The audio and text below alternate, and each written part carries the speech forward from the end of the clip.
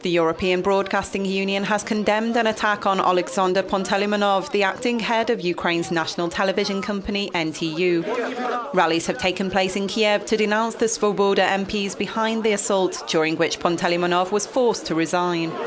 We're outraged by the fact that people were beaten at Independence Square. Why should we stand for them beating someone now? We have laws, they should act according to them. But this opinion is not shared by everybody, as Ihor Miroshnichenko, one of the attackers, explained. I agree, I might have overreacted, but under the circumstances, something had to be done to make this person resign immediately, he said. As for my parliamentary immunity, it doesn't stop the authorities from looking into what I did. So let them investigate my actions and the actions of my colleagues. NTU has elected Yuri Romanchuk as the interim head of the company. Panteleymonov, meanwhile, is reportedly in hospital in a state of shock.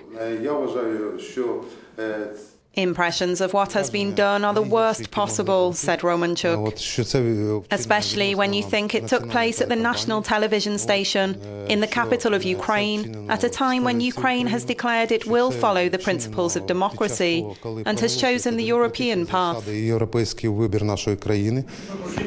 Panteleymonov was forced into signing a letter of resignation, but Ukrainian law dictates cabinet members have the final word.